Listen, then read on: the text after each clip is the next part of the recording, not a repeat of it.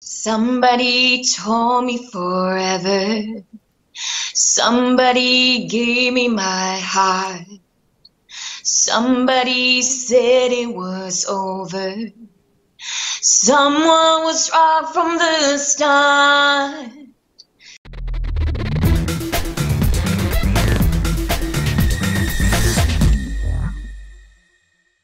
Who needs a heart when a heart can be broken? We have no idea, but Kristel Lisberg is going to tell us all about it in the final of Dansk Melodi Grand Prix on February 13th, and she's with us right now. Hello!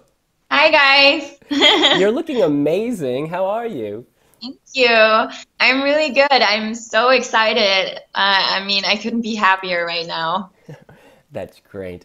Now, we read that DR actually approached you to participate in Dansk Melodi Grand Prix. Did you have to think about it, or was it an instant yes?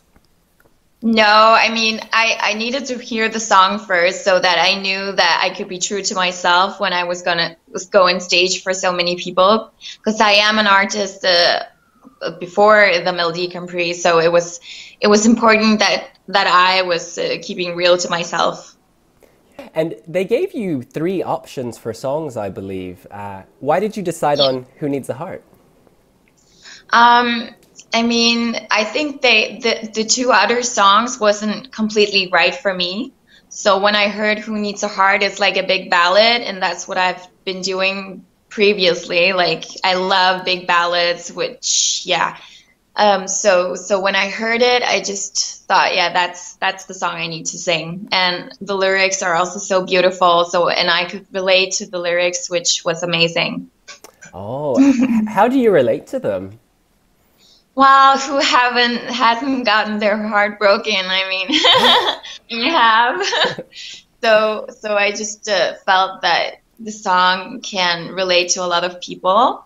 Or the people can relate to the song, and also I feel that it's just going for your dreams. Now, your song is written by Sarah Lundgren and Jonas Gladnikoff. I'm curious, have they spoken to you about the meaning or given you ideas for staging or anything?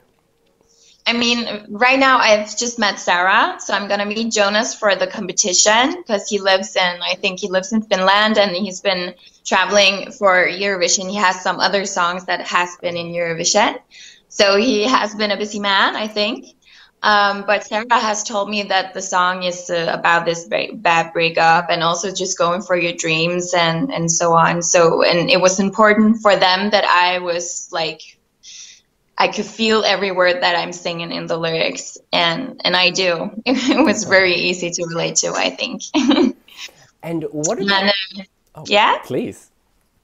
And the staging, well, we were agreeing on that it has to be something beautiful and not too sexy, something classic and beautiful. So that's what we're going for. Just like you, it should be easy. Yeah, exactly. What about the other 2 songs? Will we hear you release them? No, you won't. They're actually in the competition with 2 different singers. Yeah. Oh, are you allowed to reveal what those songs are?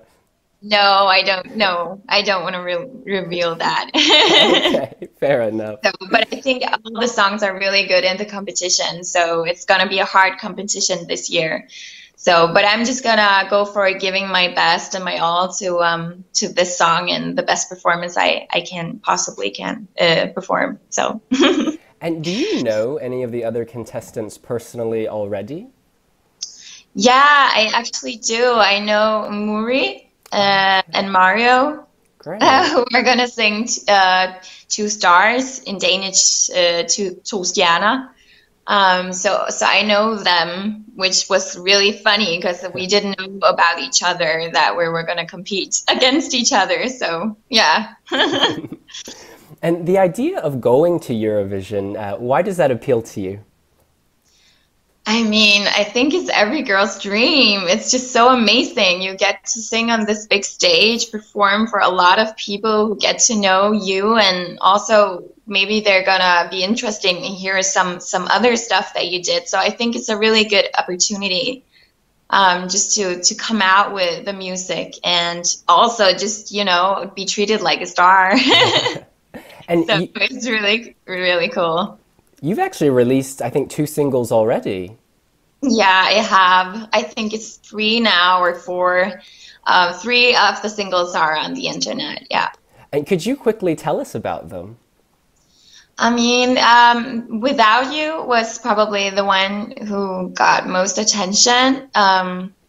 It was a song I wrote about a really bad breakup. So, you know, I'm just the artist that when I feel something, I really have to write it down and just get it out. And that's how I write my music. It's a little bit more dark than Who Needs a Heart. But I think Who Needs a Heart is a really refreshing for me to get something that is a little bit more light. Yeah. Okay. And your father, he's actually a very well-known country music singer on the Faroe Islands. Yeah, he is. Has he influenced you musically? Yeah, I started actually because of he sung country. I started singing country when I was a little girl. My first CD was like Patsy Cline. So I listened to this Patsy Cline CD like all day long and learned all the songs. And then we also toured on the Faroe Island already when I was like 12 years old, and we toured until I was like 18. And we were just this perfect duo, father and daughter. So, and yeah, the people loved it. So, and then afterwards I started like doing my own stuff. I felt I had to do something that I could like become an artist with. Yeah. And the Faroe Islands, I mean, I guess you could say it's a relatively small community. So are you quite well known within the islands? Yeah, I guess you can say that. Yeah. Yeah, I am. So, and people are going crazy about this on the Faroe Island that I'm going to be in the Danish Melodi Grand Prix. They're just so proud because it isn't very often that you get a Faroese person with such a big competition. So, and also that I can represent both Denmark and the Faroe Island is really huge for me and makes me really proud. And you, of course, have done this before on the Danish X Factor. Yeah, I have. What was the reaction back home when that happened?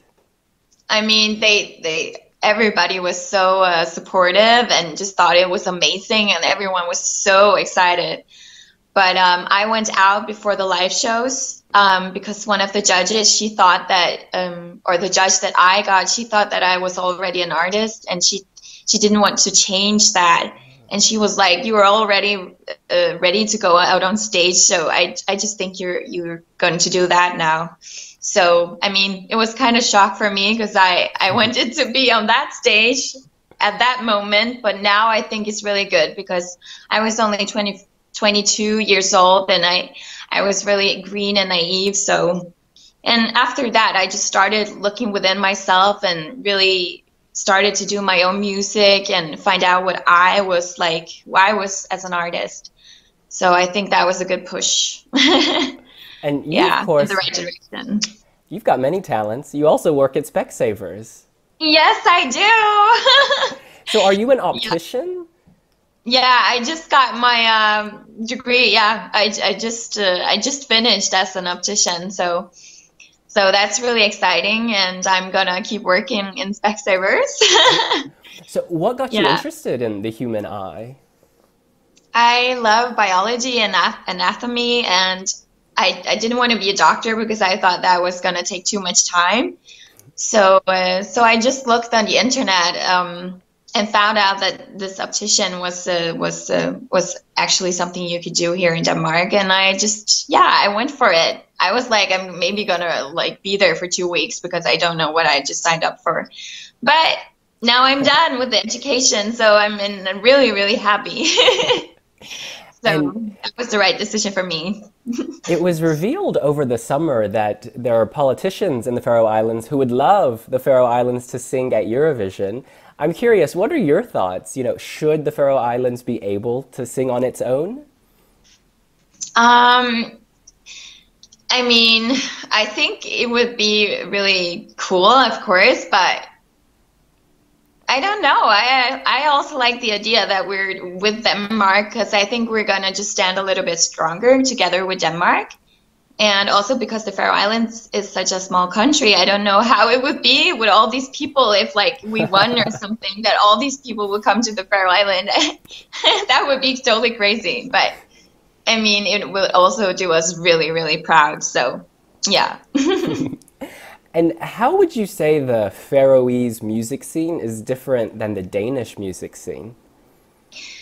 I think that the Faroese people are really inspired just by the nature, and I mean, it's kind of rainy often, so I think we're just sitting inside and just playing the guitar and the pianos and making songs, and then we come together. I mean, almost everyone know each other, so it's also really easy to get the right contacts and to say, hey, I have this song, could I maybe perform it at your show or something? And people are like, yeah, come on. So they're really supportive of each other, the musicians. Yeah.